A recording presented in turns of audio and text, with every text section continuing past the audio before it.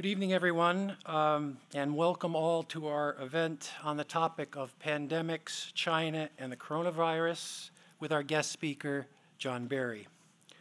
Our event this evening inaugurates a spring series of events at St. Olaf College on the larger theme of U.S.-China relations. So keep your eye peeled for news items advertising those events as they unfold.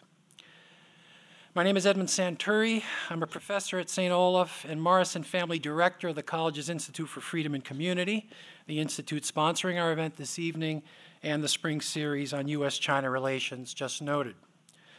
The purpose of St. Olaf's Institute for Freedom and Community is to stimulate and support free inquiry and meaningful debate of important political and social issues among students, faculty, staff, and the larger public. By exploring diverse ideas about politics, markets, and society, the Institute aims to challenge presuppositions, question easy or comfortable answers, and foster constructive civil dialogue among those with differing values and contending points of view. For help in organizing our event, very special thanks go to the excellent staff of the Institute, Administrative Assistant Dawn Bartz and Assistant Director Eric Grell, whom you've just met. Without their intelligence and energy, nothing happens. Thanks also to Molly Work and Carrie Vanderveen of St. Olaf Marketing and Communications, and to Jeff O'Donnell and his Broadcast Media Services crew for their splendid contributions. Thanks also to St. Olaf students for helping us this evening. A.D. Bantz, Phoebe Carey, Brita Gallagher, Salim Hashel, Finn Johnson, Meredith Maloli, and Maxwell Rubin. Finally, thanks to students and faculty of the biology, nursing, philosophy, and statistics programs at the college for integrating their courses of study with this event this evening. As noted, our speaker tonight is John M. Barry. A resident of New Orleans, Barry is currently a faculty member at the Tulane University School of Public Health and Tropical Medicine and distinguished scholar at Tulane University's Bywater Institute. He is an award-winning and New York Times best-selling author whose books have involved him in two areas of policymaking related to social preparedness for social emergencies. His book, The Great Influenza, The Story of the Deadliest Pandemic in History, is a 2004 study of the 1918 pandemic and was named by the National Academies of Sciences the year's outstanding science book. A member of the original team that recommended public health strategies to mitigate a pandemic, he worked on the issue directly with the Bush and Obama administrations, as well as with the Department of Health and Human Services, the Center for Disease Control and Prevention, various national security entities, and state and local health departments. The Society of American Historians named his earlier book, Rising Tide, The Great Mississippi Flood of 1927, as the year's best book on American history in 1998. And the New York Public Library named that book as one of the 50 most memorable books of the preceding 50 years. After Hurricane Katrina, Louisiana's congressional delegation asked Barry to chair a bipartisan working group on flood protection, and he served for 6 years on both the Louisiana Coastal Protection and Restoration Authority, responsible for statewide hurricane protection, and Southeast Louisiana Flood Protection Authority East, overseeing 3 levee districts in Metro New Orleans, where he was chief architect of its lawsuit against 97 oil companies for their role in coastal land loss. There are a lot of other things we might say about John Barry's distinguished career. Some of those accomplishments are noted in the program that you have tonight. Just one other biographical tidbit, this one more personal in character. In high school, over a half-century ago, I played football. I was an offensive and defensive tackle. So what, you will ask? Well, John M. Barry, yes, this very John M. Barry with us tonight, was my line coach. In those days, the mid to late 1960s, he was an undergraduate at Brown University who coached part-time our classical high school football team in Providence, Rhode Island. I must confess that John Barry was a better coach than I was a lineman, and he went on to become an assistant coach on a couple of major Division I college football teams. The details here are a story for another time, but my history with Barry may help to explain how we were able to get this national authority on pandemics here so quickly after the initial break of the coronavirus. I suspect he may still feel he owed me one. After all those brutal lineman drills he ran us through way back there then in the 1960s, absolutely merciless. Thank you, John Barry, for that contribution to my education. At any rate, in a Washington Post article he published a month ago, John Barry stipulated then, and somewhat ominously, that the current coronavirus probably could not be contained. But that was a month ago, and as we all likely sensed over the last few weeks, this particular disease, now named COVID-19, has been something of a moving target for analysis, prediction, and social preparation. Thus, we should be interested especially in hearing what this national authority on pandemics has to say now about COVID-19, 1 month after his Washington Post article was published. In anticipation then, would you all join me in welcoming John M. Barry to speak on pandemics, China, and the coronavirus?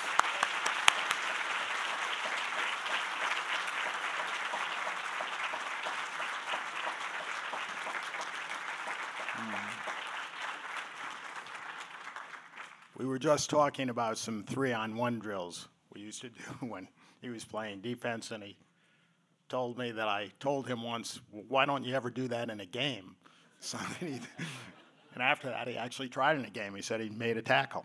But Ed actually was a tenacious and intense tackle, and I would put him up against Joey Bosa today, and I kicked Bosa's ass.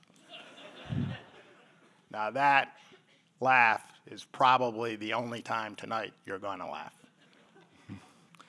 I'm going to talk about pandemics, China, and coronavirus in that order. I actually do what the title said. So I'll give you some overall background first. You could define a pandemic as an infectious disease that spreads widely over multiple continents. It pretty much always involves something new. That would be either a new pathogen, a change in a pathogen, or a new environment. And what happens in a pandemic is a function of two things: the interplay between the infectious agent and the host, the individual, and simultaneously an interplay between the disease and the society.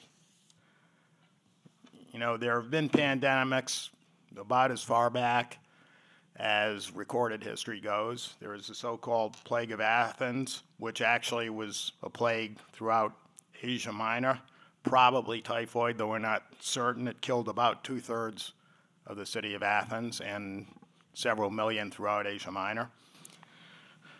There was the Antonine Plague in 165 to 180 AD, killed maybe 10% of the Roman Empire, which at that time stretched from Spain all the way across to Asia. It was probably smallpox, may have been measles, possibly something else, we're not certain. Then you have the plague of Justinian, several hundred years later, which was bubonic plague. Then, of course, you've got the Black Death, bubonic plague. And public health and medicine today can deal with these older pandemics, the bacterial ones. In fact, smallpox has been eliminated, and indeed, a guy named D.A. Henderson, who was in charge of eliminating smallpox for the World Health Organization, was a good friend of mine. He died a couple of years ago.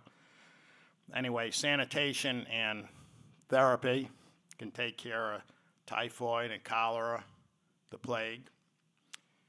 And that leaves us with modern pandemic threats, which are viruses. So you can ask yourself, what is a virus? They're kind of interesting. Back in the 1860s, When Pasteur was developing the germ theory of disease, there was actually an alternative, quite sophisticated theory. Chemistry was much more advanced than biology back then, and there was a chemical theory of disease that a chemical chain reaction would be set off, and that's what was causing what, in fact, was infectious disease. And in fact, 20 years ago, a Nobel Prize was given for prions, which is exactly that process, a chemical reaction. But viruses fit that theory as well. They're not alive. They don't consume energy. They don't excrete waste. They don't have any kind of sexual activity. They can't reproduce independently. They have to, as you probably know, take over the internal functions of a cell that they invade. Most virologists think that viruses devolved. They had been more complex. They got simpler and simpler. And they, as I said, they need to infect the cell and hijack that cell's reproduction capacity. You get a new pathogen, and you have a threatened pandemic. You know, as I said, it could be a changed pathogen. There could be environmental changes. There could be an entirely new pathogen that's created. By a changed pathogen, something like antibiotic resistance would be one example of that. If that became really widespread, you would have some serious threats from bacterial diseases.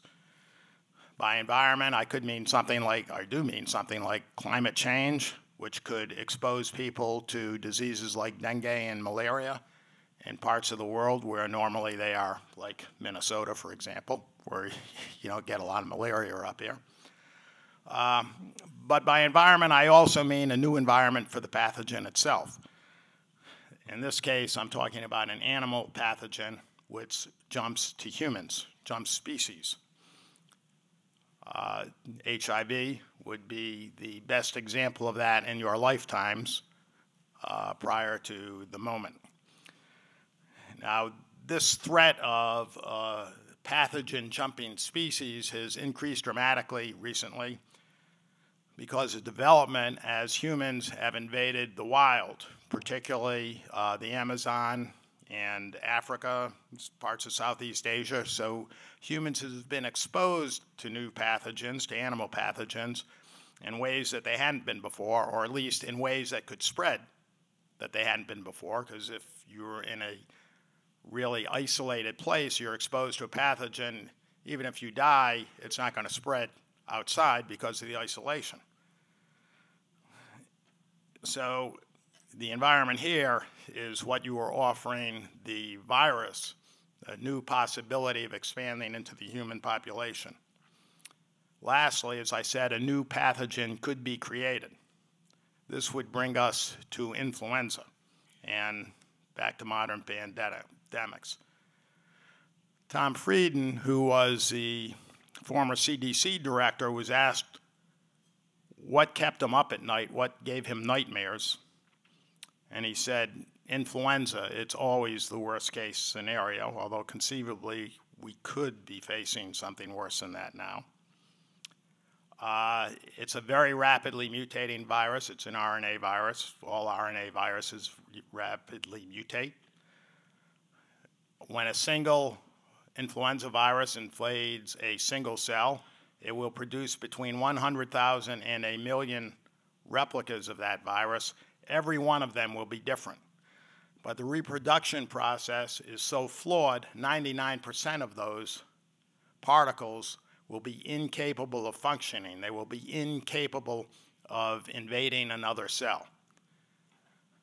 So you can see that every possible permutation of that virus will be produced, and if it happens to come into contact with another species, bingo, if the permutation that can infect the other species comes in contact with the other species, then you have a new pathogen in another species.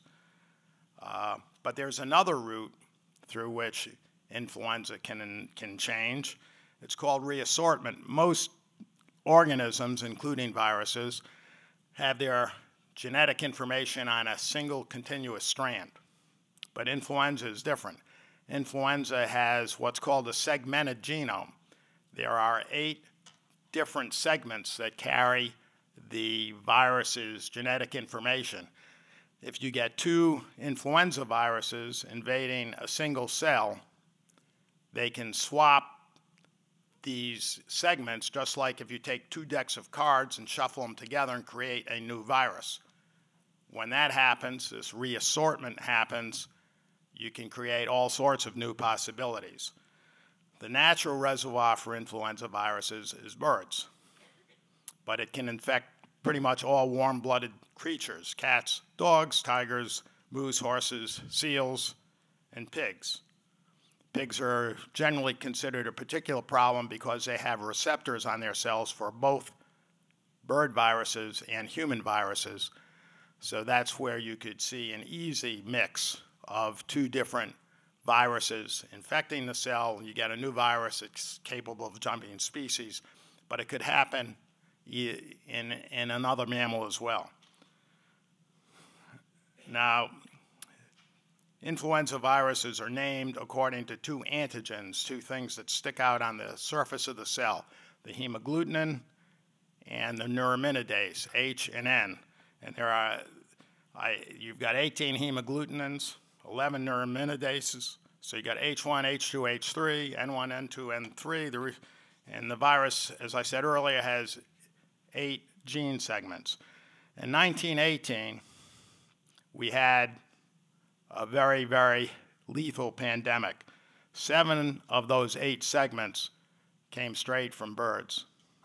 1 segment seems to have been from a mammal, although not necessarily a pig. And what made 1918 lethal, and what is dangerous about the coronavirus, most influenza viruses will only bind to cells in the upper respiratory tract, which is also the case for the coronaviruses that cause common colds.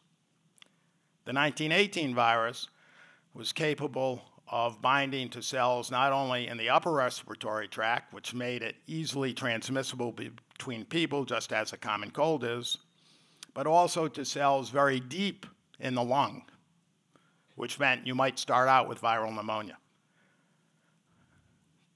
Common cold coronaviruses cannot bind to cells in the lung.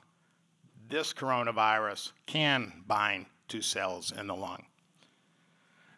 So, again, the upper respiratory tract makes it easily transmissible. The lower respiratory tract makes it potentially lethal. The so-called bird flu viruses that you've heard about in the last decade or so, and that were threats to cause pandemics, viruses H5N1, H7N9 that have 40 to 60% mortality rates, they could only bind to cells in the lung. So again, you're starting out with a serious disease if you get sick at all. They did not bind to cells in the upper respiratory tract, so they could not transmit easily between people. So I want to give you a quick rundown of 5 pandemics in the last 100 years or so. The first, of course, I just started to talk about, that's 1918. The symptoms mimicked typhoid, cholera, dengue. If you don't know anything about dengue, its nickname is breakbone fever, which gives you a sense of the symptoms. People could bleed not only from their nose or mouth, but from their eyes and ears, which is pretty frightening. People could die in 24 hours or less after the first symptoms, although most lived longer. It killed between 50 and 100 million people in a world population of less than 1/4 of today's. If you adjust for population, that would be about 225 to 450 million people today. Most deaths were actually bacterial pneumonia, but by no means all of them. And the bacterial pneumonias were made more serious by what the virus had already done to the lung. Give you a more intimate sense of what this was like, I'll read you a letter that a doctor in one Army camp hospital wrote to a colleague. And just so you know, when I use the word cyanosis, cyanosis is a technical term from when you turn blue, essentially from lack of oxygen. These men start with what appears to be an ordinary attack of influenza.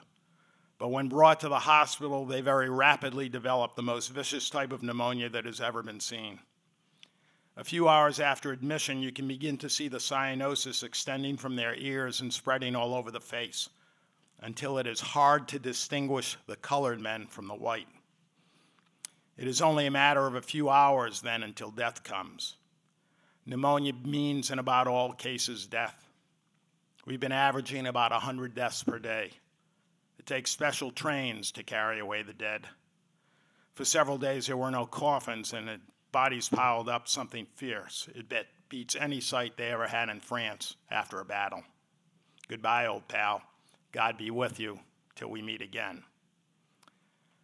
Now, I said that the course of a pandemic is a function of the pathogen itself, the disease, and how the society responds to that disease.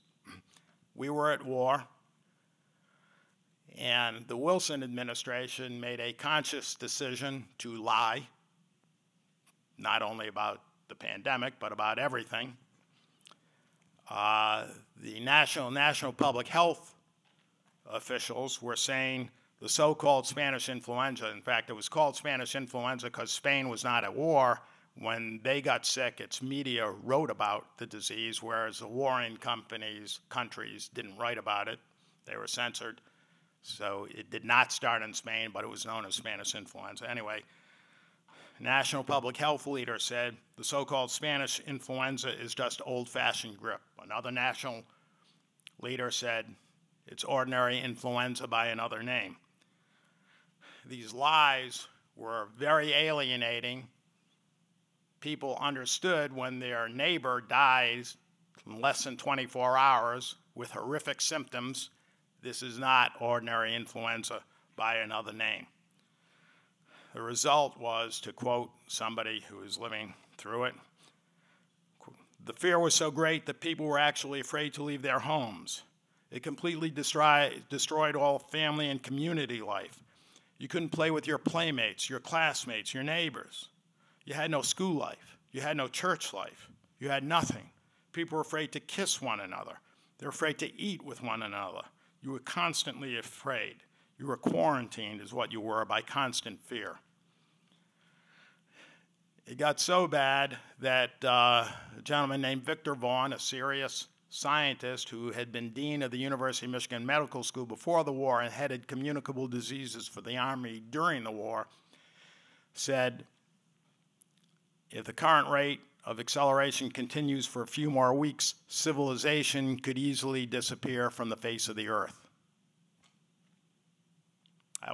He was not given to overstatement. Coming out of 1918, and as Ed said, I was very involved in some of the preparedness efforts and planning in the last 15 years. The number one lesson coming out of 1918 in terms of handling a pandemic is to tell the truth. You do not want to happen in society what happened in 1918. And in fact, there's even almost a perfect control that you could use in 1918. While a lot of cities were having the panic such as I just described because they were lied to, in San Francisco, the mayor, the city council, business leaders and labor leaders all jointly signed and this statement, which was a full page in the newspaper, huge type, that said, wear a mask and save your life. Now, the mask actually didn't do any good, but that was a very, very different message than this is ordinary influenza by another name. You have nothing to worry about. And San Francisco functioned probably better than any other city in the country. In other cities, people were literally starving to death because others were afraid to bring them food, Nothing like that happened in San Francisco. And sort of as an aside, I want to say in 1918, humans gave influenza to pigs. That's pretty clear. It wasn't the other way around. The so-called human flu went to swine, not swine flu. Okay, it's not clear where the 1918 virus crossed into humans. The leading hypothesis is China, but it is by no means proven. There are another hypothesis, in fact, one I advanced in my book, but I've actually backed away from myself since a lot of scientific work has occurred since my book came out, and my hypothesis was Western Kansas. And I had good evidence, but as I say, I'm backing away from it now. It's still barely alive, not completely disproved, but I think China's more likely. Then the second pandemic of the century, the so-called Asian flu, began in central China in 1956. Nobody knew about it until it hit Hong Kong a few months later in 1957, spread rapidly around the world. That was the so-called H2N2 virus, the number 2 hemagglutinin, number 2 neuraminidase. The virus could bind to the lung, but it rarely did. In the United States, it killed about 70,000 people in a population roughly 1/2 of today's. And it actually had one beneficial effect. The international community began to worry about the return of another influenza pandemic, and they started looking at surveillance not only of influenza but other emerging pathogens. You next have the third pandemic, 1968. This is H3N2, so-called Hong Kong flu. Again, it's not clear that it started in Hong Kong, but it did start in China. It was first recognized in Hong Kong. In those days, you could get very, very little information from any area of inquiry, including public health, from China. So we really don't know what was going on internally in China in either 57 or 68. This was much less of a threat, killed about 35,000 Americans, still adjusted for population, a fairly good number, and still caused plenty of disease, sickness, hospitalizations, lost work, and so forth, economic impact. The funny thing is that although in 1957 and 1968, a lot of the people alive had been alive in 1918. Particularly in 1957, if you were 20 years old, then 40 years later, you're 60. You should have a pretty good memory of that. Yet neither the 1957 pandemic nor the 1968 pandemic excited anything like the attention that we're giving right now, or for that matter, when the so-called bird flu influenced. And about that time, the Surgeon General of the United States supposedly said, quote, "It is time to close the book on infectious disease and declare the war against pestilence won," unquote. Now, I didn't name the Surgeon General because the reality is he never said that. But the reason I quoted it, and it is an urban myth, the reason I quoted it is because it does in fact reflect a general feeling about infectious disease at that time. It was sort of the peak of antibiotics, before antibiotic resistance really, anyone started taking it seriously. And there was this general feeling that infectious disease was something of the past. Then came the fourth pandemic of the century, HIV. This woke people up. So far there are about 36 million deaths, roughly the same number of people living with HIV. People continue to be infected. There are drug-resistant infections out there. That's a growing threat. But for the first time in decades, people began to worry about an infectious disease. HIV got everybody to pay attention. You jump to 1997, and the first bird flu virus surfaced, H5N1. I guess a lot of you weren't alive in 97. There were only 18 people infected. It killed 6 of them. In Hong Kong, however, it came from birds.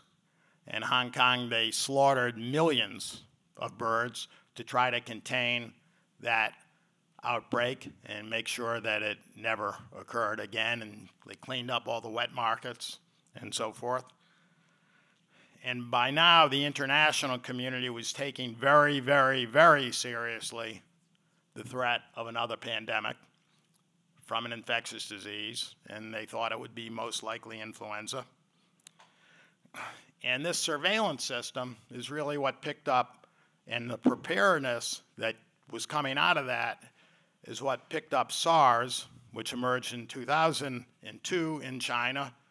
China said nothing about it for months. In fact, the one doctor who tried to blow the whistle was detained by the military for almost 2 months.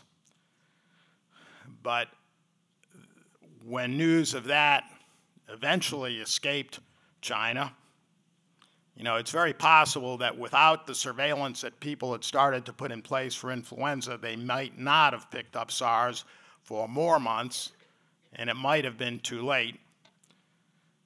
At any rate, you know, we were able to contain SARS. SARS is a coronavirus, but it's very different from this one, chiefly because you were not infectious until you were really sick. So you were not walking around mixing with other people. You were flat on your back when you were most contagious. So most of the people who died from SARS were healthcare workers. Roughly 90% of the transmission of SARS was in hospitals. So that disease was able to be contained and all but eliminated from the human population. Then the next year, right after SARS, H5N1 resurfaces again in China. And since then, there have been almost 900 cases, and about 60% of them have died. If that virus ever gains the ability to, I mean, all of those cases, or almost all of them, a couple of them were from very close contact between people in the same family, but almost, with the exception of 2 or 3 of them, they all came directly from dealing with birds. If the virus ever got the ability to transmit between humans, very potentially dangerous for obvious reasons. So H5N1 is out there, 2004, 2005. People are getting very, very scared about it, and they start investing a lot of money in preparedness. The U.S. government passed a bill, billions of dollars in the Bush administration. Then in 2009, we have the 5th pandemic of the century. Another 4 of them have been influenza. This was the so-called H1N1. That was the same, 1918 was an H1N1 virus. And the 2009 virus also could infect the upper respiratory tract and deep in the lung. But as you can see, 2009 was not a very serious outbreak. It was serious if you died. It was almost like 2 entirely different diseases. It didn't always infect the lower respiratory tract. But the people who did, where it did infect there, it was like 1918. But the overwhelming majority of infections were mild even for influenza. Worldwide, where there were probably about 300,000 deaths, maybe a little bit more than that. The dangerous thing about it was that the average age of the people it killed, and in 1980, usually influenza kills only the elderly and the very, very young. In 1918, the average age was 28. That was or median. That was the deadliest age, was 28. Very unusual for influenza, and it was almost identical in 2009. So that's the fifth pandemic. That began possibly in Mexico. It may actually have begun in San Diego. More likely Mexico, but there's some evidence for San Diego. It was called so-called swine flu. And worldwide, there was a very irrational response to this threat. Hopefully we'll do better this time. Perhaps because of HIV, or perhaps because of fears over Ebola, the world was much more sensitive to infectious disease in 57 or 68. The Chinese health minister called the pandemic a foreign disease and promised to keep it out of China. They tried very hard. They imposed at the border the same kind of controls that they are imposing internally right now. Now, China has a group they call the CDC. The Chinese CDC later did a study that concluded even if isolation and detection had been 100% effective, or nearly 100% effective, the epidemic in China would have been delayed by 4 days. Not much. 208 million Chinese ended up being infected. This is by the disease that the Chinese health minister promised to keep out of China. And that year, during the 60th anniversary of the founding of the People's Republic, health authorities covered up H1N1 fatalities and stopped updating any disease information until the celebration was over. But I don't want to pick on China. There were plenty of others acting irrational. France wanted the European Union to cancel all flights to Mexico. There were calls to close the United States border with Mexico, which was nuts. This was after it was already in San Diego and New York City. I mean, totally irrational. Brazil kept information from its own people, particularly in southern states, and they had the highest mortality in the world. Egypt slaughtered every pig in the country.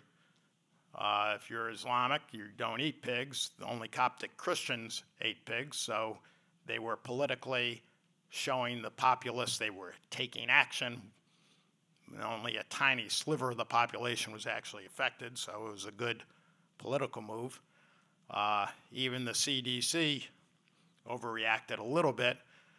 On a Friday, they issued a recommendation that if there was a single case in a school, that school should close for 2 weeks. And the D.A. Henderson, whom I mentioned earlier, the guy who rid the world of smallpox, or was in charge of the effort, I remember he called me up and asked me what I thought about that, and I told him I agreed that it wasn't a wise idea. DA had a lot of stroke, and on Monday, this was a Friday, they issued the recommendation. He went to the White House. On Monday, they rescinded the recommendation. Anyway, the end result in Mexico, the actual cost was $180 million. The economic hit on Mexico was $9 billion. Not exactly a helpful message to other countries to be transparent about a disease that's brewing inside their country. And in fact, Mexico was extremely transparent in letting information out. So now let's talk about China. 1918 may have started in China. 57 and 68 did start in China. In 97, H5N1 surfaced in China. In 2002, SARS erupted in China. In 2003, H5N1 returns in China, although it did spread elsewhere in the world. Then in 2013, there's another influenza virus, H7N9, which has been exclusively, or pretty exclusively in China. There have been about 1,600 cases, about 30% case mortality. That's a lot. And again, like H5N1, there's a threat that that could cause a lethal, very lethal human pandemic. And I could recite some other viruses that are lesser threats but real threats. And then now in 2019, in December, coronavirus also in China. So you have to ask, why China? Partly, it's a coincidence. You got 1.4 billion people, and it's not like the only viruses that emerge and threaten humans are in China. H1N1 was either the US or Mexico. HIV is Africa. MERS, Middle East Respiratory Syndrome, another coronavirus, jumped from camels to people in the Middle East. Zika was first identified in Africa, but the first outbreak among humans, widespread, is Brazil. So China is hardly alone. Nonetheless, China's culture does create specific vulnerabilities. As I said earlier, the natural reservoir for all influenza viruses are birds, and particularly waterfowl. A quarter of the world's chickens, 2/3 of the world's domesticated ducks, and almost 90% of the world's domesticated geese are in China, and they're raised in close proximity to both pigs and humans. China used to have half of the world's pig population, but about 2 years ago, I said used to, 2 years ago, an African swine fever epidemic has really ravaged the Chinese swine production. It's killed roughly half the population of the pigs in China, largely because of mismanagement. So why is this? Well, there are two main reasons. One is the wet markets, and the other is the affinity of the Chinese for eating wild animals. There's something about the wet markets that Chinese like, but they're extremely unsanitary. You have cages with different live animals, chickens, ducks, civets. They're defecating on one another. They're butchered on boards with the same knives. There's blood flows down gutters, mixes with water, gets all over. A large city probably has several hundred wet markets. The Chinese government at one point tried and failed to convert many of the wet markets to supermarkets. At the same time, some Chinese municipal governments were actually supporting the development of new wet markets because it's a source of fresh produce and meats and part of the urban lifestyle. Now, today, in most wet markets, there are no more live animals, largely because of the H5N1 threats and SARS. But you can still find them. And people seem to want to see the animal that they're going to take home and eat. They want to see it slaughtered. I don't present myself as an expert on China, but there was a column in the New York Times that I would recommend to you about Chinese eating habits that ran last week. You could search about the Chinese eating culture and the word Jinbu, Jinbu, you could Google that. It relates to the desire among the Chinese to eat wildlife. There was a photo that circulated about 2 weeks ago in Chinese social media that showed the catalog of a single store with 50 different kinds of wild animals that it's sold, 50 different species. And it's no question that wet markets played a role in H5N1 and probably H7N9. It was not the original source, well, it may have been the original source of the coronavirus outbreak, but that I know it's been blamed initially for, that single market where all those original cases seem to have come from. Actually, we've now traced it back. There were cases before those first cases came from. We don't know where those actual original cases started from. It could have been a wet market, but we don't know that. The one that has been blamed initially really just amplified the outbreak. That may not have been the original source. Now, a few days ago, China outlawed the wild animal trade, but it's not at all unclear. It's not at all clear whether that will be a permanent change. If so, it would be a major help in keeping further pandemics, further emerging pathogens from jumping species. So to recap, there are 3 reasons why China is a source of pandemic threats. One is pure randomness, just the number of people. So you could distribute evenly around the world, and China's got its share. The second is the proximity of different species in terms of influenza particularly together, and back to influenza again, then you're talking about pigs and the mixing bowl concept. And the third is the wet markets and the wild animal trade. So let's talk about how China's performed in the face of pandemic threats. Obviously, the context is an authoritarian society. Now, most people in all bureaucracies and all governments dislike disclosing bad news. In autocratic regimes, you can run into serious difficulties and even threaten your life by telling an uncomfortable truth. In China, probably the most dramatic example of that has nothing to do with pandemics, but the Great Famine from 1959 to 1961, which was caused almost entirely by government policy and the cowardice of its own bureaucrats. And it killed an estimated 30 to 40 million Chinese. They starved to death, even though there was plenty of grain in the warehouses. But they had a distribution problem, and they would have had to admit all sorts of mistakes. Instead, 30 to 40 million people starved to death. And to this day, the Chinese government does not allow the truth about that famine out there.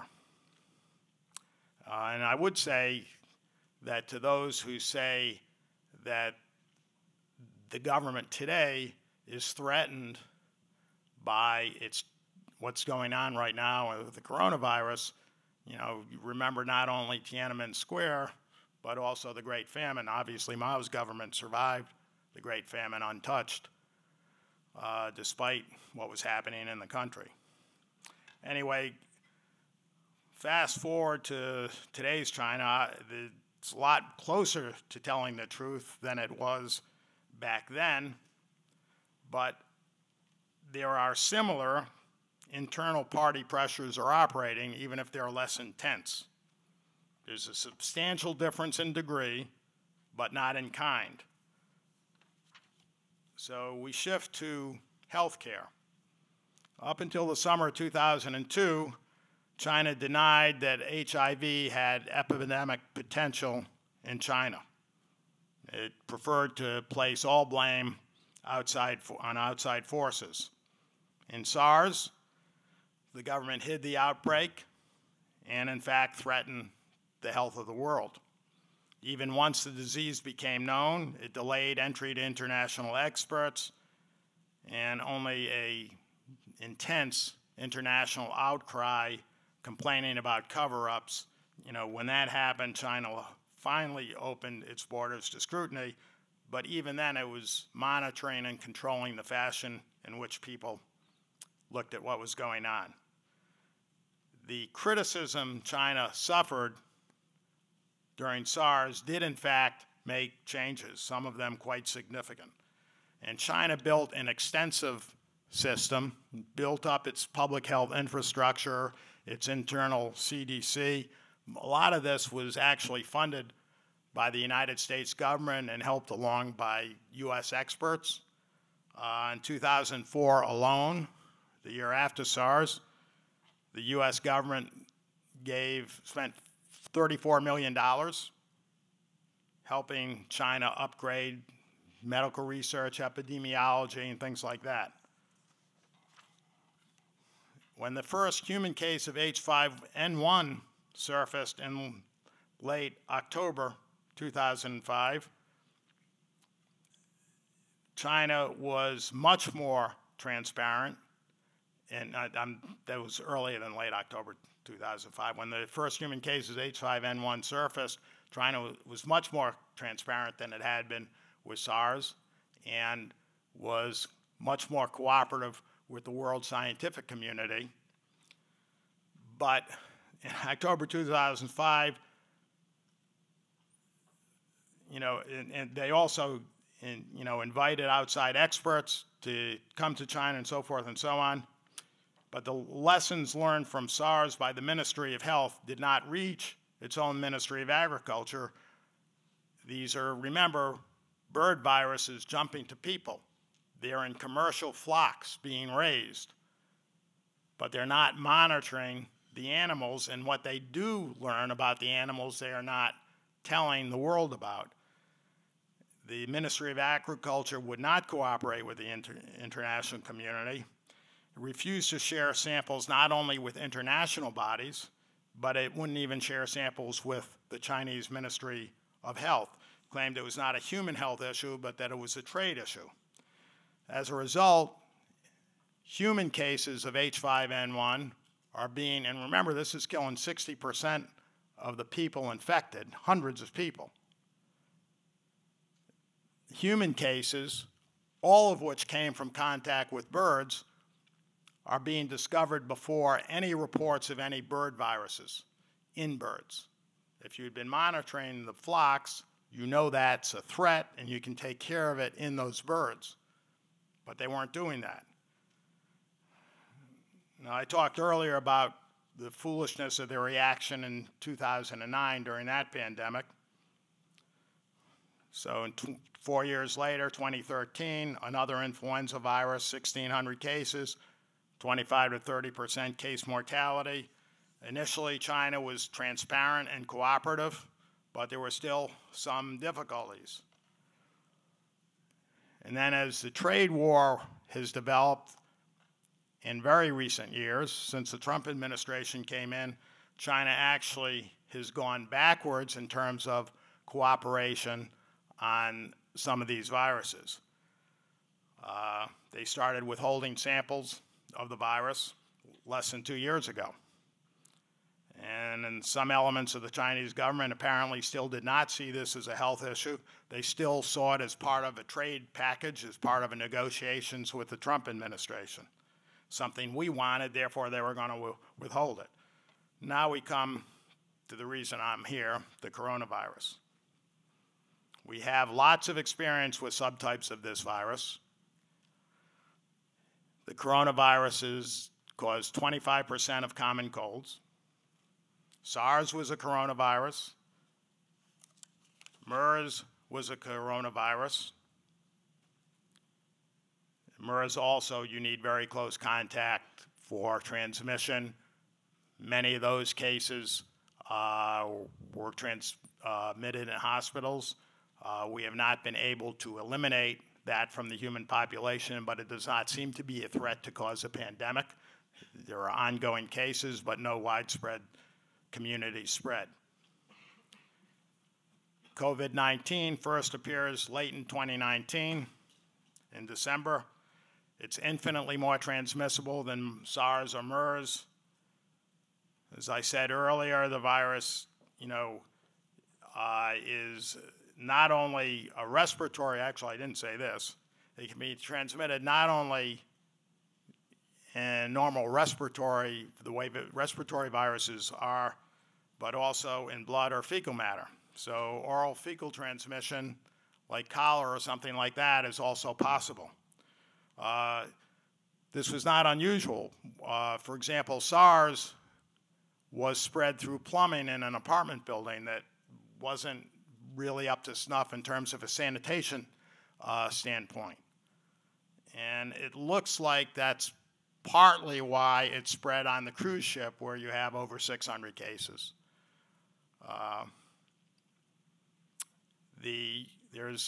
When you talk about an infectious disease, you talk about a reproductive number. You've probably all heard of that. How many people one person will infect? If it's a reproductive number less than 1, then you won't have an epidemic. It's going to disappear. If it's over 1, then it will continue to spread in a community. Seasonal influenza has a reproductive number of 1.28. one person gives it to 1.25 people, or let's say 4 people give it to 5 would be more accurate. The 1918 pandemic had a reproductive number of 1.8. One person gave it on average to almost 2 people. If you've been following the news, you know that the reproductive number for the coronavirus is over 2. That is an explosive number. But the reproductive number is not inherent in the pathogen. It can be affected by the actions you take as a community. So it's the number if there are no public health measures taken. The case fatality of the coronavirus, we have no idea. The reason we have no idea is we know how many people are dying, but we have no idea how many people actually have been infected by the virus and are sick. I did think until yesterday that it was safe to say that there were a lot of cases out there that were not counted. You know, when you see the count of 80,000 or 77,000, whatever it is today, those are people who've been presented to a physician or hospital and been tested, and the test confirmed the disease was there. You would normally assume that not everyone who's infected has gone to a doctor, been tested, and had the case confirmed. You know, could it be 10% more? Maybe. Could it be, 1,000% more? Maybe. The only solid number is how many die. Yesterday, however, probably the most disturbing thing that I've heard is that one of the World Health Organization experts who was finally allowed into China said he thought that there were not a lot of cases out there that had been counted. If that's true, then you have a case mortality probably in the rough range of 2%. Even then we don't know, because in Hubei province it's close to 5%. In other provinces in China it's actually under 1%. That could be a function that the healthcare system in Hubei is overwhelmed. It could be a function of the fact that in these other provinces, more people are going to die. They just haven't died yet, so they're not counted. We don't know. The only really solid number we have, other than the absolute number of deaths, is that the percentage of people who are hospitalized, sick enough to go to the hospital and be hospitalized, that's roughly close to 15%. Those die. Roughly 15% of the people hospitalized die. In influenza, if you're sick enough to go to the hospital, roughly 7 to 8% die. So that would make it double the lethality of influenza. Influenza, that's not so great. 2 years ago, which was the worst influenza season of recent years in the United States, 61,000 Americans died of influenza. So, that's not good. If it's double influenza, it could be worse than that. We really don't know. There are so many things we still don't know about this virus. And, okay, I'll talk more about that later and probably have quite a few questions about the virus. How did China respond to this is probably everybody in the audience knows. The first 8 doctors who tried to blow the whistle, they were detained by the military. One of them died, became quite a hero in China, and a lot of outrage, not only in China but around the world. But in a scientific sense, China has been extremely transparent initially. They immediately put out all the genetic information about this virus. That's very, very, very important. And it's something that they did not do in the past. And we would not be, we're already approaching a phase 1 trial, which means you're testing the safety of a vaccine. We're probably in a month and a half or so, we'll be in a phase 1 trial on a vaccine. That could not have been possible if we didn't have the genetic information of the virus. The government took incredibly aggressive actions to try to control the virus. You know, some restrictions affected nearly half the population. You know, 50 million people locked down. China was probably the only country in the world that would have had any chance to contain the virus because of its combination of a police state with authority, incredibly high technology geared towards surveillance, towards spying on its own citizens. And I understand your next institute program is going to deal with the surveillance state. And they had the resources and they had the will. So China was better situated than any country in the world to do that. You know, we might have technology here, but we don't have the spying techniques. We don't have the will. We don't have a populace that would obey these restrictions. I could give you some examples, some of the things they did, but I think I'll skip that so I'll have more time for questions. Even so, internally it continues to try to manage the information in ways that, you know, for example, it's been emphasizing influenza deaths in the United States, which are, you know, I think about 12 to 15,000 right now to make their situation look better. They did things like claim that a new hospital building in Wuhan had been constructed in 16 hours. There's no such thing. They showed a picture which turned out to be a stock photo of a building, you know, a couple of thousand miles away. They spent a month without allowing the World Health Organization experts in there. They finally got there a few days ago. Initially, they weren't even, when they finally agreed to let the WHO in, initially they still weren't going to let the CDC in, although they finally did allow the CDC to go in. On the good side, I have a close friend who is a very senior person at WHO. He's a conservative Republican, doesn't like China at all, doesn't trust them at all in general, and yet he's convinced that they are now being transparent with the WHO. But it's too late. So we go to the future. What are we looking at right now? It's astounding how successful China has been in tamping this down, although it is still a long, long, long way from saying that it's over in China. You know, they monitor, there are at least 500 million rural Chinese. They're not monitoring these people that they were in urban areas. We don't know what's going on there. What happens when all this containment measures stop, when people go back to work, what's going to happen back there. But even for the sake of argument, China is completely successful and completely eliminates this virus in China. It's too late. You know, in 2005, there were 233 international air routes from mainland China leaving the country. By 2 years ago, there were 739. International air passengers exploded from 3 million to 51 million. So in Korea right now, there's significant community transmission. In Japan, there's community transmission right now.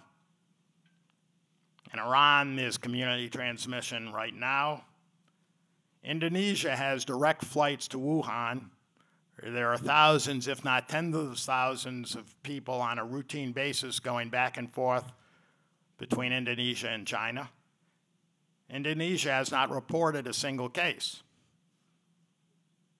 Now, is that no cases or is that no surveillance and no public health system? Africa, no cases in sub-Saharan Africa. And yet the Chinese have a huge presence in those areas. Is there no cases, or is there no surveillance? I strongly suspect there's no surveillance. So you have a significant part of the world where I think the virus is circulating right now in large measure. Today in the United States, we found the first case that can't be directly traced. We don't know where the person infected in California acquired that.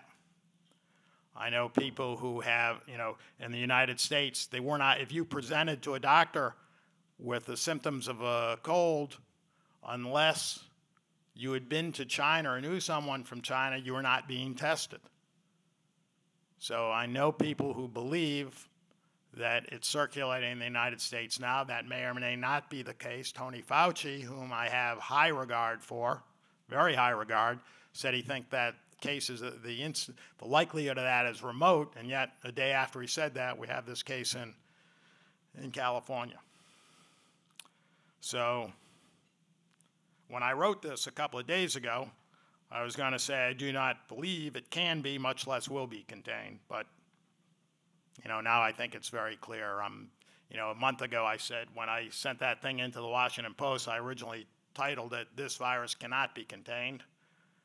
I changed that, softened it a little bit and said, "Can this virus be contained?" and said, "Probably not." But, I was right the first time. Unfortunately, I wish I was wrong. Mark Lipsitch, very well-regarded epidemiologist at Harvard, believes this year 40 to 70% of the world population will be infected. So this is not good. On the bright side, if you're under 50 years old and you do not have some underlying disease, if you don't have something like diabetes or heart disease, or if you're not obese, the chances of your dying are very, very, very, very small. This disease does target the elderly and people with underlying problems. Very strangely, it does not target children. That is very bizarre. I have not even heard a hypothesis explaining, that sounds rational, explaining why that is the case. But very few children have gotten sick. So the first irrational action we have seen around the world so far is Japan closing schools. That is a standard tactic you take in influenza, because kids get influenza and are often super spreaders of influenza. Even so, closing schools is a very controversial action. I can get into why and why not and so forth and so on. But in a severe pandemic, and I'm a pessimist on its effectiveness, but in a severe pandemic of influenza, I would absolutely close schools, despite, potential negatives. But I wouldn't close schools if kids aren't getting sick. It makes no sense. Let's see. In terms of economic impact, last year China produced 39% of the world's growth. That's largely going to be eliminated this year, and maybe, conceivably, if things get really bad, entirely eliminated. So the world's economic, it will take a huge economic hit. Short term, the supply chain disruption caused by this disease could become very, very severe, and no industry would be hit harder than healthcare. Not only is practically all your antibiotics imported from China, and those that aren't come from India, which gets its raw materials from China, but the hospital gowns, the surgical gloves, the masks, the hypodermic needles, the bottles that you get transfusions through or where they drip, the tubing, that's all comes from China. So then what? Let me actually close. Let me see if I can come up with with an optimistic note. Well, let me talk about some of the unknowns we have first, and then I'll close with the optimistic note. Some of the important, maybe the most important unknown regards immunity. You know, measles is an RNA virus that mutates just as fast as influenza. But if you're exposed to measles once or get vaccinated, you're immune for life. And the reason is that the part of the virus that the immune system targets doesn't change. If it changes, by coincidence, if that part changes, the virus doesn't work. Remember I said 99% of all the influenza particles produced can infect another cell. If the part of the measles virus that the immune system targets changes, the virus won't infect. Influenza, it's the opposite. The part of the influenza virus that the vaccines target change as much or more than other parts of the virus. So influenza vaccination, is only marginally effective. Some vaccines are 99% effective. Influenza, in the best year on record, is 62% effective. Sometimes it's only 10% effective. We don't know on the coronavirus whether the spike that sticks out from the cell and which it uses to attach to a human cell, it seems fairly stable, so that's one reason for optimism. That is a reason for optimism. But we don't know yet whether a vaccine will work against this virus. We don't know whether natural immunity will occur. If it does, we don't know whether natural immunity will last for a couple of months, a couple of years, a lifetime, whatever, unlikely to be a lifetime. We do know that you can get a cold over and over and over again. A lot of those colds are going to be coronaviruses. I'm sure you've been infected more than once by a coronavirus and gotten a cold. So that's one of the questions that we have no idea of. The other is whatever number you put on the reproductive number, the so-called R naught, how many people one person can affect, that's sort of meaningless. We still don't know whether this disease would infect 1% of the population, 10% of the population. As I said, Mark Lipsitch is a modeler. He predicts 40 to 70% of the population. But I've worked a lot with modelers, and one thing I learned from them, and a quote that I love from a modeler, it may have been Mark who said it, all models are wrong, some are useful. So there's reason for hope there. But the other reason why there may be some optimism is there do seem to be some antiviral drugs that are likely to have some effect, although one of the ones that seemed promising has already been abandoned in Shanghai. There was an anti-HIV combination of two drugs that had worked against another coronavirus, and they thought it would work against this one. In Shanghai, they've already stopped administering it because it seemed to have no effect. So they,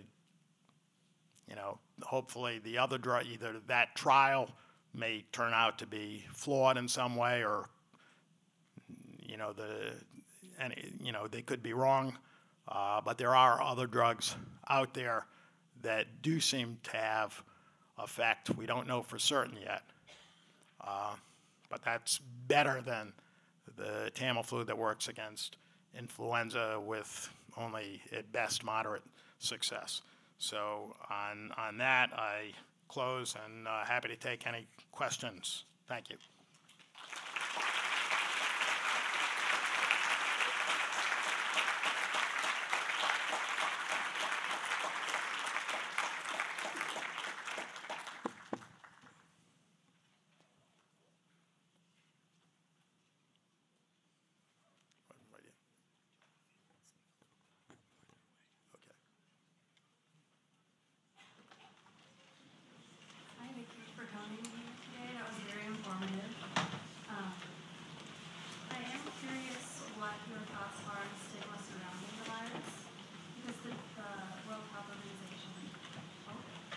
The World Health Organization Director General has called for solidarity instead of stigma among those dealing with the virus, just because with stigma there are underreports and things like that. But well, I mean, obviously, it makes no sense for someone not to go to a Chinese restaurant in the United States because of this virus. That's just stupid.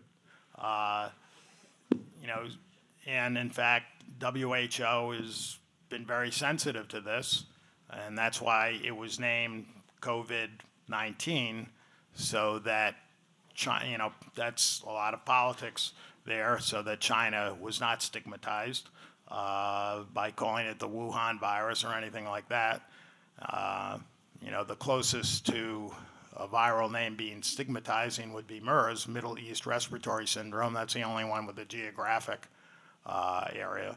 I mean, obviously the world is in this together, and the extent to which we work together, you know, we'll all be much better off. So I would condemn that, any stigmatization.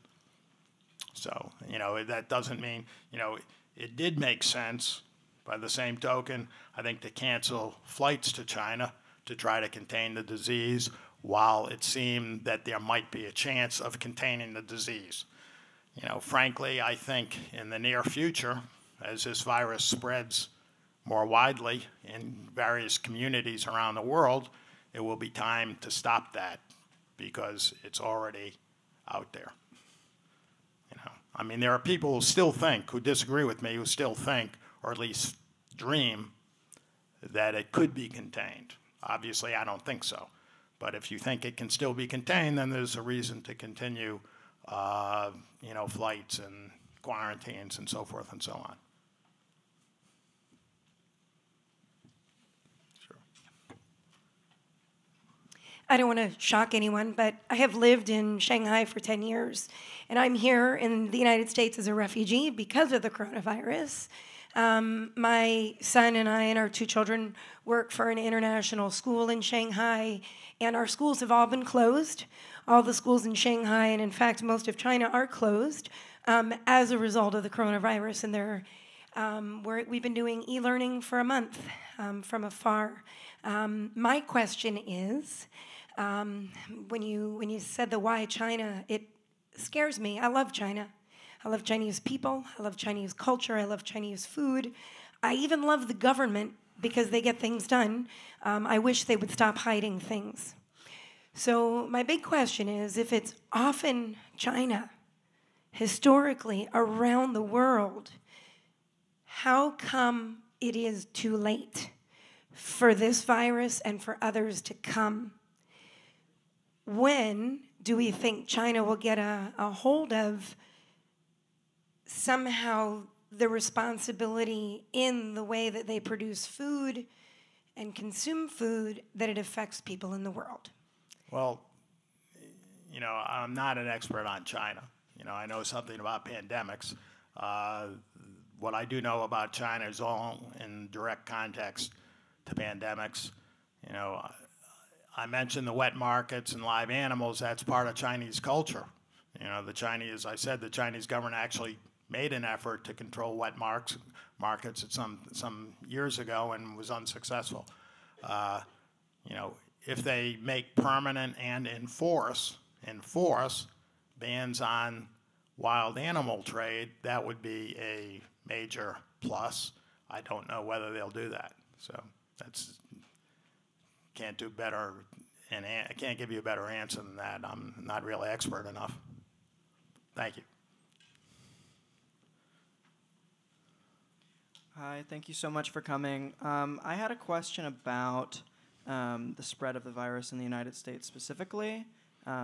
As I've followed reporting, and obviously as we've spoken about tonight, the Chinese government has taken some pretty strong measures in their early attempts to contain the virus and battle with it. Do you have predictions for when the virus begins to spread in the U.S., as it seems to be imminent that it will? What sort of policy measures would be taken, ought to be taken? Should we take any at that point once we start see it spreading? Would any sort of measures like that be logical and what do you see coming, especially since Donald Trump seems to be expressing some cynicism about the CDC's response? You know, I do think it's inevitable. I made that pretty clear. I wouldn't be surprised if when it first surfaced in some communities, there weren't some kind of quarantine measures imposed and so forth. I don't think they would do any good. But there are things that can be done. As I indicated, the reproductive number can be affected.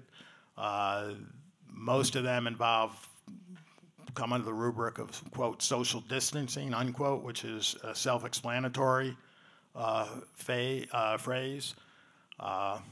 The information that applies to basically all respiratory diseases, or all infectious diseases, really, that you've already heard 100 times about things like hand washing is absolutely correct. I would add that I would think one of the most dangerous places would be a public bathroom because of the oral fecal possibilities. I mean, they're not possibilities. I don't know what percentage of disease is spread that way, but it does seem that that's one route to spread. Even flatulence actually could spread the virus. That's not clearly demonstrated, but I think it's quite possible, and there is evidence for that. Plus people, when they go to the bathroom, they, blow their nose while they're in there and, throw out the towel and so forth. And, to wash your hand effectively, that takes a lot of work. Not many people are actually going to properly wash their hands. Changing public habits on handshaking. Today when I was meeting people, I was fist bumping, which is, not something I would normally do. I was sort of making a point today. Maybe I'll eventually change my habits if the disease, when the disease arrives here. But it's going to be mostly local. One of the other things we don't know, influenza tends to, or at least the influenza pandemics, have entered a community at different times. It's not all simultaneously. And they've all taken roughly somewhere between 8 and 12 weeks to pass through that community. And then it's gone, largely. That's another thing we don't know about this. Is it going to behave like a pandemic influenza virus, go through a community, burn through the fuel, the people who are subject to infection, and then move on, and then again, how do you develop immunity, and if so, for how long? I don't know. Or is it just going to hang around indefinitely, forever and ever? I do think once it's in the human population, which it is, we're going to be facing this not only this year, but next year and the year after that and for the rest of your lives. There is a reasonable possibility of getting a vaccine that's effective. So that would be the hope. And, so hope I've answered your question. But it's primarily local. Again, unless you can demonstrate that kids are spreading the disease, it makes no sense to close schools. If you're sick, stay home. I'm not a believer that masks do you any good, but if you're sick and you put a mask on, they actually knew that in 1918. They demonstrated that experimentally. They were pretty good scientists in 1918. They didn't know what we know, but they were very, very good scientists. I mean, there's one figure in my book, a minor figure. He won a Nobel Prize in 1966 for work he did in 1911. He was pretty far ahead of his time. So, on the masks, I won't wear one, unless I get sick. If you're sick, stay home. That's a real thing that you could do to protect a community. And it runs foreign to the American idea, and probably not just American, of toughing it out. They need me at work, I'm going to go in and I'm going to do it. It's not like being on the football field and playing through an injury. If you can perform and you're just suffering pain, you can play through pain. You're going to make your colleagues sick. Stay home. Yeah, way back up there.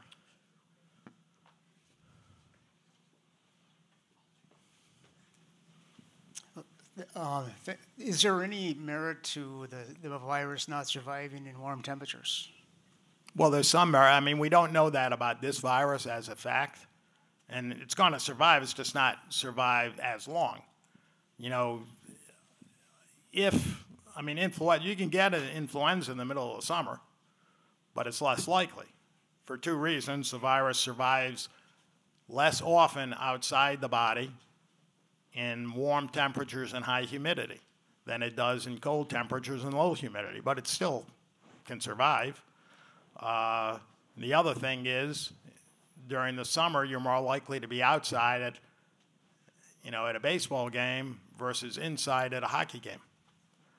So there's a difference there in terms of what you're doing.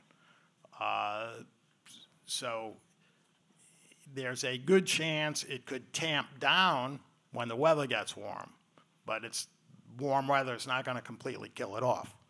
And then you have the southern hemisphere. When it's warm up here, it's cold down there. So the virus would be more likely to be circulating down there and then recirculate up here when it gets cold again. So that's a temporary fix, even if it does apply to this virus, which we do not know for sure at this point.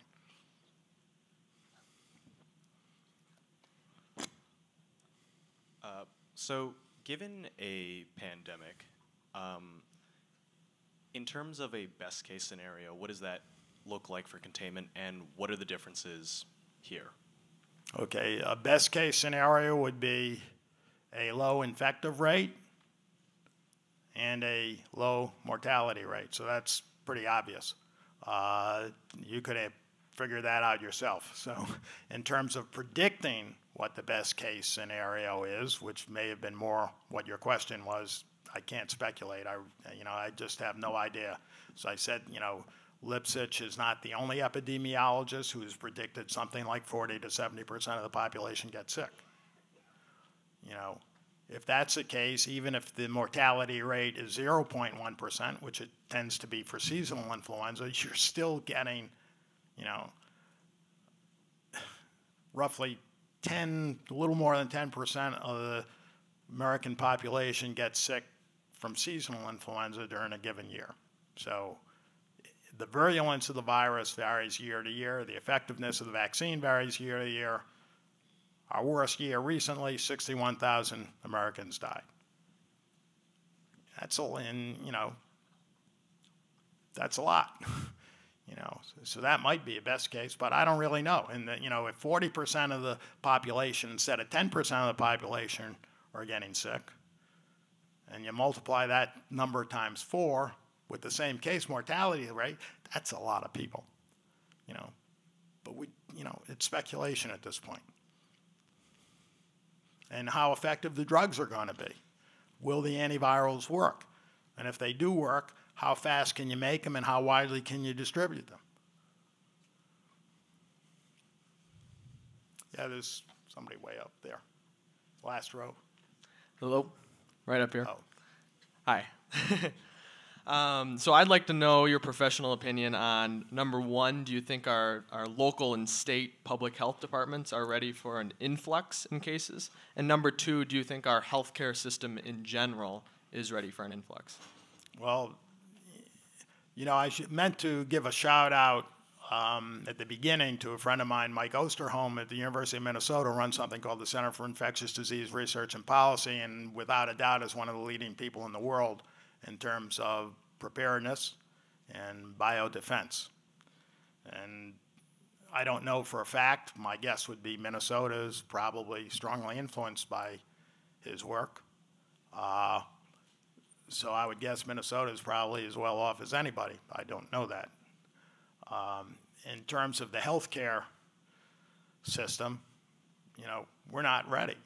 Nationally, we're certainly not ready, and I doubt that any local area is ready. If you look at any usual influenza season, a bad one, and you have places closing, hospitals closing emergency rooms, or setting up mobile putting trailers out there to treat people because they're overwhelmed. The number of respirators in the United States, a high percentage of them are in use routinely for one reason or another. And when you add a significant percentage on top of that, there aren't going to be respirators. You can do amazing things to people whose lungs stop functioning for limited periods of time. You can take the blood outside the body, circulate it outside the body, oxygenate it, put it back in the body until the lung recovers. But how many hospitals can do that? How many beds in the hospitals are available to do that? How many patients can they do that to at the same time? How many ICU beds are there in a given hospital? If you have and earlier I talked about the fact your antibiotics, your surgical gowns, they all come from China. So yeah, if you get a significant uptick, if you get 10% of the population sick with this disease, it's a problem. One of the things that all the social distancing measures might do, if they're successful,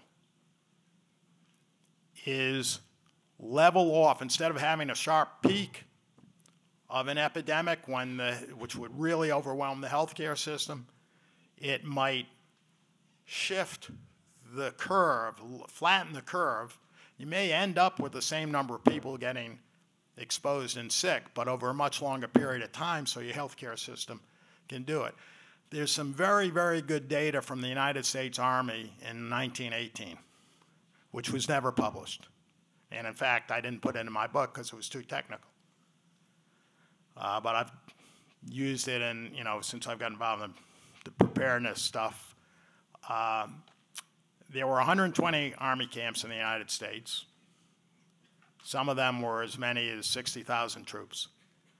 99 of those camps imposed isolation and quarantine. 21 did not.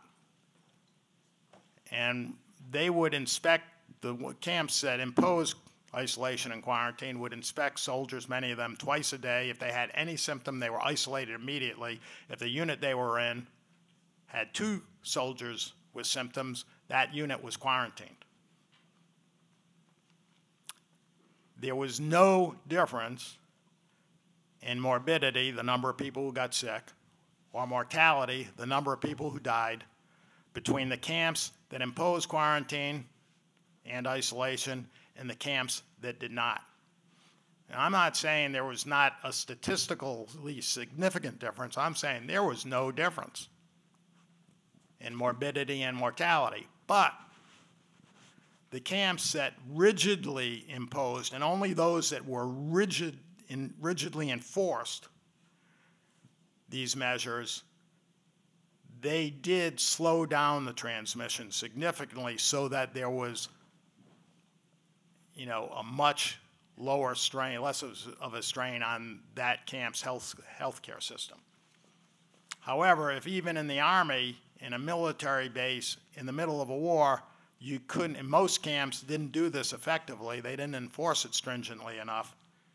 If they can't do that in the military in a war, how are you going to do that in a civilian community in the peace? It's difficult. So, yeah, this guy right here. You better make it a good question, you.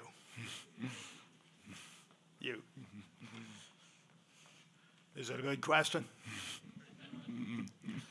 I was just curious about whether or not certain factors such as the higher cost of healthcare in the United States and the increased presence of fringe anti-vaxxer movements might make the United States more vulnerable to the epidemic than other countries. Well, I mean, that is a good question, but it's a bad one to end on because I can't really answer it. I think the anti-vaxxers are going to be drowned out. Everybody is going to want a vaccine. There's going to be a huge demand for a vaccine, and nobody's going to pay attention to the anti-vaxxers. In terms of, I don't think the cost, I'm not an expert on the healthcare system, but I don't think people presenting at ER with this stuff are going to be turned away. You know, it may affect the profits of a lot of the corporations that run a lot of hospitals, and I hope that I'm correct, but you know, I think there will probably be treated, and most of this treatment is not that expensive necessarily. You know, a lot of it, I mean, remember the overwhelming majority, even if the case mortality is 2%, which would be enormously high if you're infecting even 10% of the population, much less 30, 40, 50% of the population, you still have 98% of the people who, you know, most of them have essentially the common cold. And a significant number get pretty sick, but recover 100%. So I guess that's optimistic. Thank you.